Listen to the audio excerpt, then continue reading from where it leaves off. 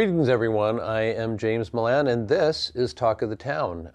Today, I get to speak with Scott O'Brien. Scott is a new member of our high school community, has just come in and taken the position of Assistant Director for High School Counseling. And, we talked a little bit before about how, his title is still to be ultimately determined, but the important thing is he is in charge of the counseling department in the high school. That's what we want to talk to Scott about.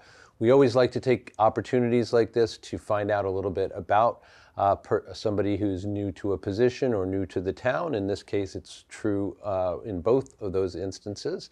So I want to start by just thanking you very much, Scott, for coming on into the studio. Thanks for having me. I really appreciate it. Yeah, we appreciate it. It's not easy to get away from the high school, I don't think, right? During the school day, that's for sure. Very busy.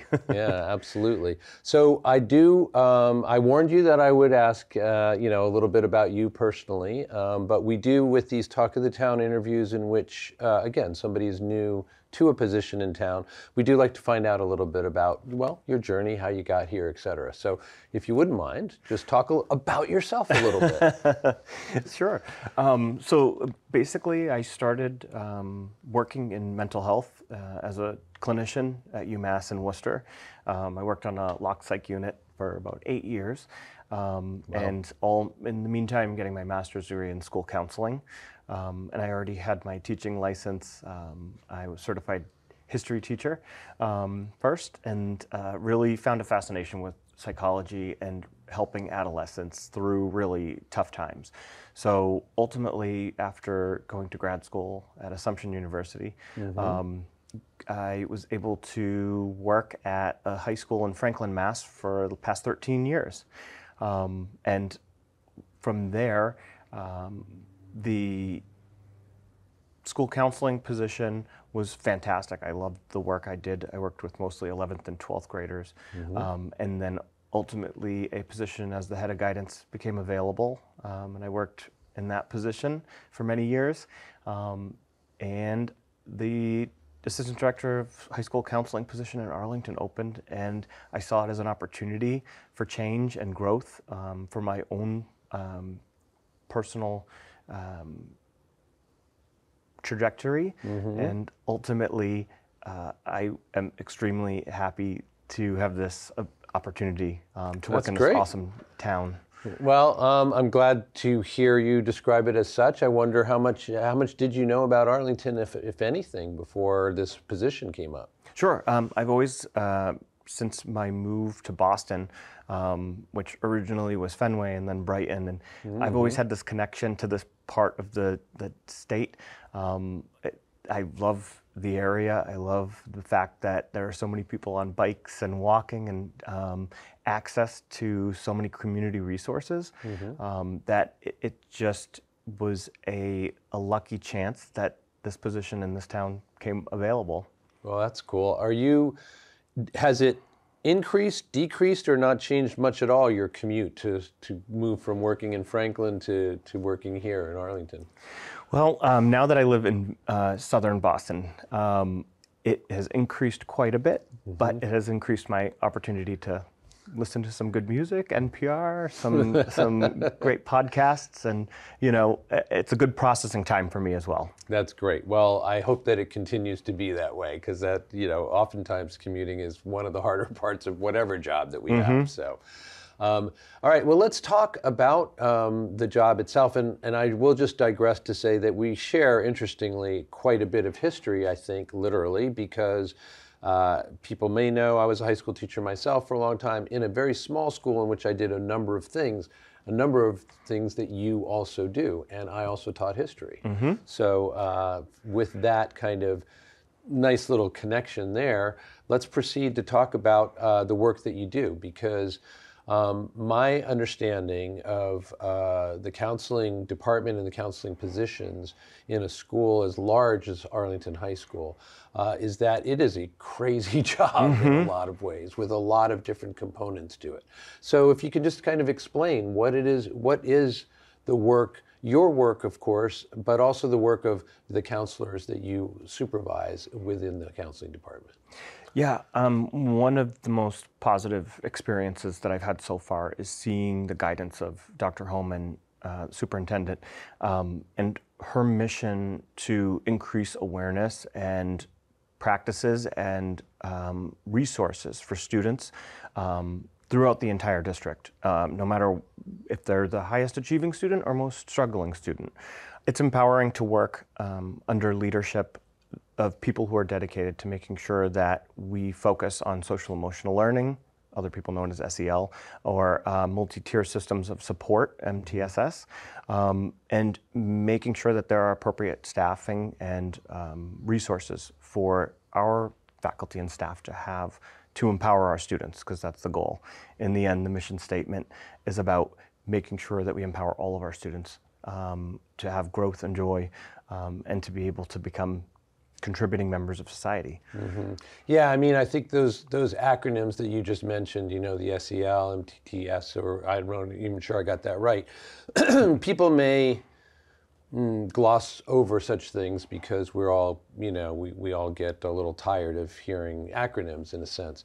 But the goal, as you have described it, is healthy students, right? And having a good, worthwhile, constructive, productive experience when they're in school, and validating experience when they're in school.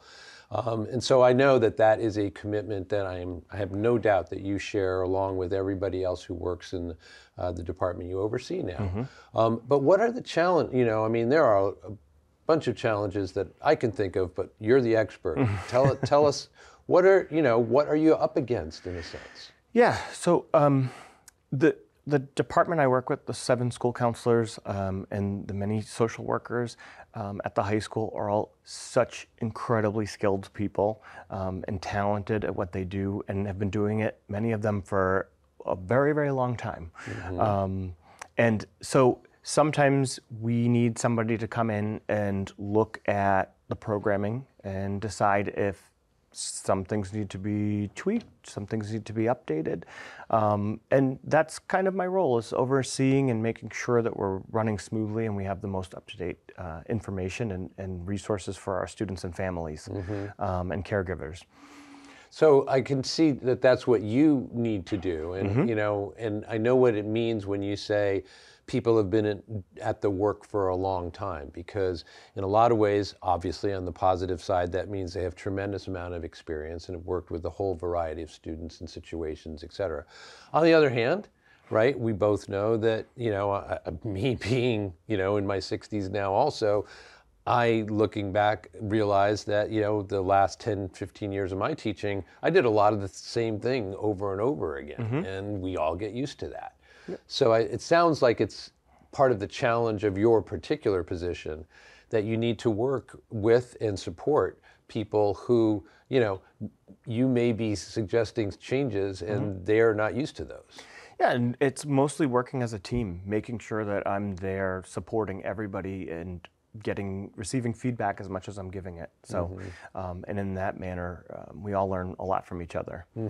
So I want to talk a little bit more. I mean, again, you just outlined, you know, what your own goals, again, as the director of this department, are going forward, and kind of what your mission, you know, is in that way. But tell us a little bit more, again, let's step back for a second, consider your own, you know, work in Franklin and, you know, again, the work of the counselors who you're working with.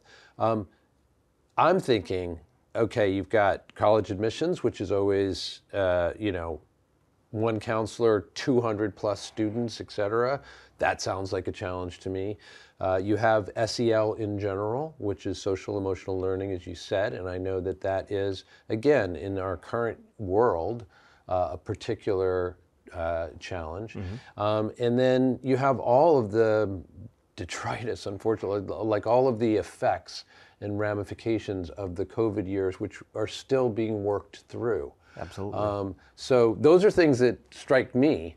I'd love for you to address any or all of those and any other things that you know that, again, just will give people a sense of, okay, if they think about what is a college counselor, a high school counselor's job, you know, entail, they'll have an answer that way.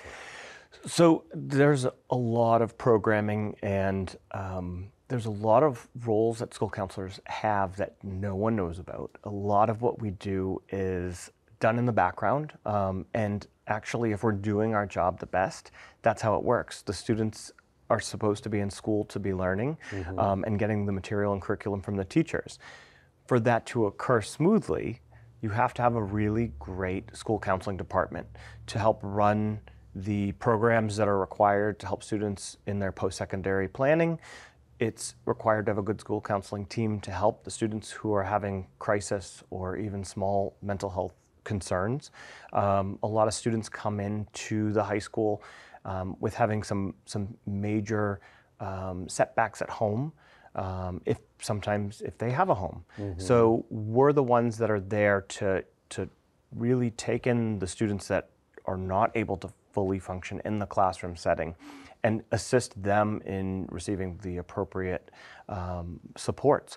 And from there, it could be a counselor, could be as important as somebody whose job it is to triage and decide which step happens next for that student and who they see and what resources are necessary and which specialist they get referred to. All while meeting with that student who has the application into Harvard and needs assistance with the essay or their SATs. Yeah, I mean, it gives one a sense of the breadth of the work that you do. So if students are, well, let me ask a couple of other questions just about the kind of the composition of your department. I think you said that there were 7 counselors? Correct. And so obviously the high school counselors who are working around college admissions with students might work with some students in their junior year and certainly do in their senior year. But I imagine that that burden is not spread out over all 7. It's not like all 7 have juniors and seniors going to college that they're working with, or do they? Yes, every counselor has grade 9 through 12, and it's all split up alphabetically. Oh, I see. Yep. Okay, so basically you just take the total number of students, go alphabetically in sevenths, and that's how you have your load. Yeah, and it's important for us to keep consistency and make sure that the counselor has the siblings of a student who comes through, or making sure that the counselors have those students for 4 years is very important, because it's all a building process all throughout, and making sure that the counselors get to know the students really well. Even though they have large caseloads, they still get to know every single one of their students. Okay, that also clarifies something for me that I was wondering about, because you had mentioned before we went on air that the school's population is now up to 1,600, and that includes an influx of just 100 brand new students, transfers, new immigrants, et cetera. And so I'm doing some quick math there, 1,600 to 7 counselors, 220, 230, something like that.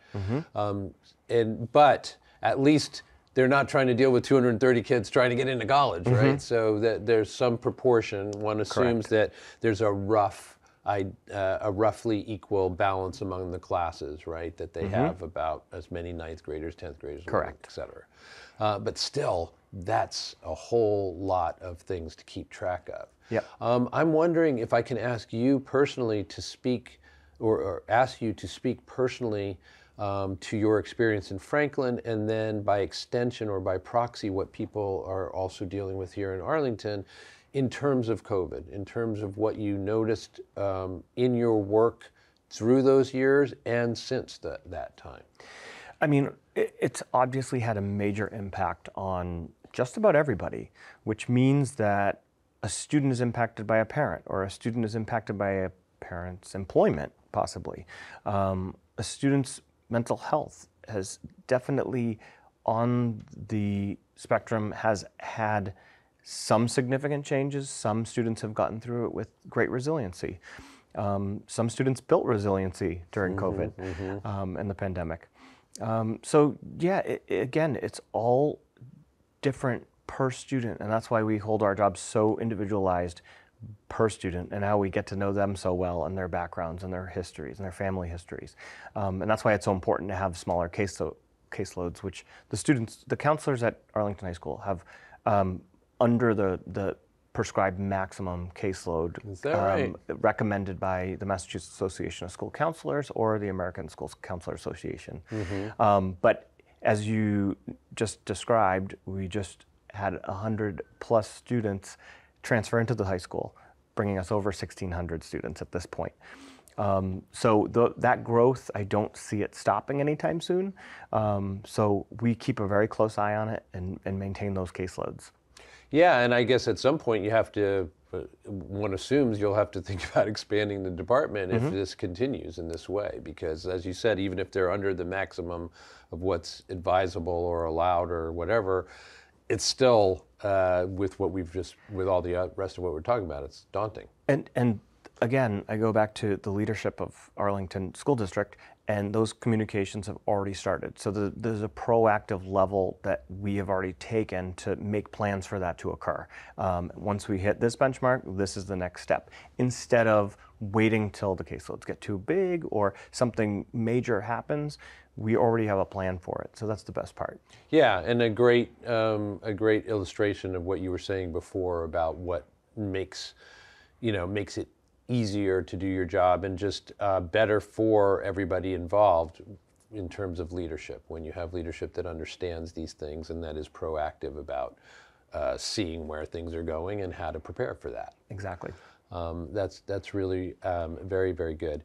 I am wondering now about how much of your time or the time of a counselor in the department is spent with families as opposed to students. Great. Or not as opposed to, but in addition to, obviously. Absolutely.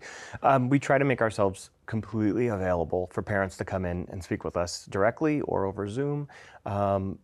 We have already had a senior parent night this year, which went wonderfully. We had a great turnout. I applaud the parents who attended, and those who didn't reached out, and they were able to come to a virtual coffee hour the next day.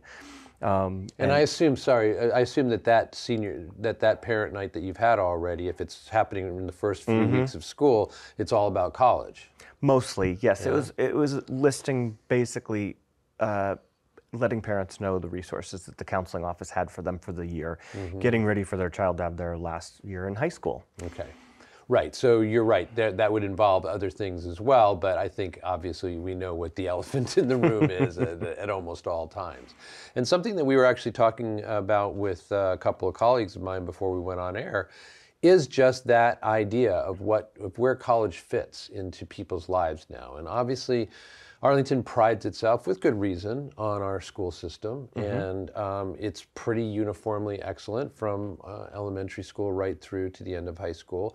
I think, again, it's another draw about this community for a lot of people, as you were just alluding to. The transfer students would kind of indicate that as well. But college isn't for everyone, or college right away may not be for everyone. How do you communicate, finesse? How do you deal with that in terms of the expectations, the collective expectations around college versus the experience that that from the students that you've dealt with over time? Well, in Massachusetts, luckily, students have the ability to choose a high school, a public school option that they are allotted, and the students who know at early ages that they can go into the trades or vocational programming, they have the choice to go to Minuteman, which is wonderful. And there's also adult programs afterwards. So if Arlington High School students decide to go into the trades as well, there are many programs that they can take there after high school as well. So those opportunities are there. But in the developmental stages that the students are in high school, they're still trying to figure that out. So a lot of our students tend to choose post-secondary plans as far as four-year college goes. We do have some students who go into the military. We do have some students who decide to go into the trades. And some students take a gap year. And we're there and ready for any of those things. And it can come as late as the end of their senior year. And we're there to help them plan. But we are giving them those resources from day one in ninth grade, helping them start to really dive in to figure out what they would like to do next. Because high school's only 4 years. It sounds like a long time, but it's really not. Yeah. it's something that, again, you get to my age and you've got a long way to go before that. But one of the things you realize as time goes by is that, hours in a classroom or something like that can go by very slowly. Days or weeks might, but decades, just like that, right? So Correct. high school, as you said, it's going to be over before folks know it. And obviously that's something that you have to be aware of at all times as a perspective that you're bringing to the conversations that you're having with students who don't yet recognize that. Yep. So another challenge or opportunity, I guess, for you to connect with these young people, which is always a lot of fun. Hey, I have been quizzing you basically a lot about your work. Let me ask you, what is it that first of all, if you'd like to share any of your own vision or hopes or dreams, hopes or aspirations around this new position that you've taken, number one. And number two, is there anything that you want people to know, either because there are upcoming events that people should know about, anything that you'd like to share with the audience? Sure. Well, just off the top, upcoming events, next Thursday is Financial Aid Night for senior parents. So let's put a date on that. That's October 5th, maybe? Okay, yeah, because never know when people are watching what we're talking about. 6:30 in the auditorium at the high school. Okay, October 5th, 6:30, Auditorium High School, and it is? Financial Aid Night. Okay, that's an important Yes, component. it is. My goodness. Very. Things have changed a bit this year with the FAFSA, so it's important that parents and guardians and caretakers are making sure they're paying attention to those changes. Yeah, that's really good to know, especially for parents who've already been through this process. But if the process has changed, they need to know that especially. Absolutely. We at the high school have been working very diligently to make sure that we're focused on every student, making sure that every student has time with us, making sure that the counselors are getting into the classrooms. They had senior seminars all week, last week and the week before, teaching lessons, offering time to help students with the college choice, the application process, the essay writing components. And so that has gone really well. And going forward, we're looking at making sure that all students have the resources they need and the comfort level that they possess to come to the school counseling office. When the next phase of the school building is complete, we'll be moving into our new offices, which are much more central. And we just want to make sure we're accessible to all students, even if it's for the smallest thing. We love seeing our students. We love making sure that they have access to us for anything they need. Yeah, that's going to be, I think, a big, essential change there if you guys are right in the middle of things, because as you know, our high school is a sprawling thing, and it's going to be a lot easier to navigate for most of the time that you're here than it has been for the last 15 years or so, where it's been a true labyrinth. And I think that would have, if getting to one's counselor was hard, literally just tough to do between classes or in your free period or something like that, I'm sure that was a major disincentive. So I think that this sounds like a really, it's nice just that you'll have, nice new offices, et cetera, but also the location of them sounds very promising.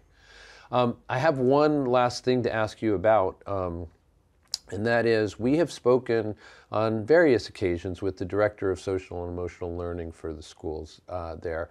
And I'm just wondering about SEL. Like, how is it that you work together with the SEL department, so to speak, in the high school? Yeah, my supervisor, Mogli Olander, is in charge of a lot of the components of SEL and school counseling for the entire district. And we work hand in hand, and we're very simpatico when it comes to making sure that the programming is appropriate for all students and making sure that there's a nice flow from the elementary to the middles to the high school, and that all services are available to all students that need it, and making sure that parents are aware of that, and community members. So that we can make sure that our students are leaving after they complete all the way through 12th grade to be productive members of society. Well, you mentioned this as one of the things that when you were talking just about the job generally, 20 minutes ago or so near the beginning of our chat, that piece of simply trying to be available to every student wherever they are on the spectrum of financial need, mental health, where they are on this in the spectrum of mental health, where they are developmentally, et cetera. That all by itself is an astonishing, in some ways, aspiration, right? Because you do have 1,600 people, and there are many, many, many different positions that those 1,600 kids would occupy along various spectrums, right? I don't have a question to ask about that. I do want to recognize that is, if you are doing that well, and you feel like you're on top of it enough, that is quite an accomplishment all by itself. So kudos to you guys. Thank you. It's a school-wide effort. So that's how you create a well-functioning department and school system. All right. Well, I want to thank you very much again for your time. We genuinely appreciate it. And, as I said, good to get out of the school building sometimes. We're not far away. Hopefully we will see you again and be able to catch up as things start moving forward in your time here. Absolutely. It was my pleasure. Thank you very much. Thank you. I have been speaking with Scott O'Brien. He is, we'll just say he directs the counseling department at the high school. He's a busy man. We really appreciate his time. We appreciate yours as well. Thank you so much for being here. I'm James Milan. This is Talk of the Town. We'll see you next time.